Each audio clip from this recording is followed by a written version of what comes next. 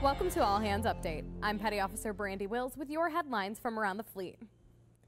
The amphibious transport dock ship, the future USS Anchorage, will be commissioned May 4th at 10 a.m. Alaskan Daylight Time in the port of Anchorage in Alaska. The ship pulled into port May 1st, kicking off a 4-day celebration that will lead into the commissioning. You can watch the commissioning live on Direct to Sailor and Navy.mil. May 15th through August 31st is the peak move season of the year when more than 65% of service members and their families enact a permanent change of station.